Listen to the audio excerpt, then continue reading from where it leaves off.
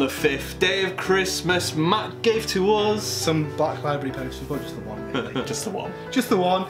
But yeah, it's another one. I'm excited to see what we've got. Eldar, it's got to be some Xenos. No. Perdition's Flame. I believe that is a novel. Artwork by Marta Detlaf. That's a name you can pronounce. It is. Is that one of the horror? Warhammer Horror, I believe it is a Warhammer Horror book. Yeah.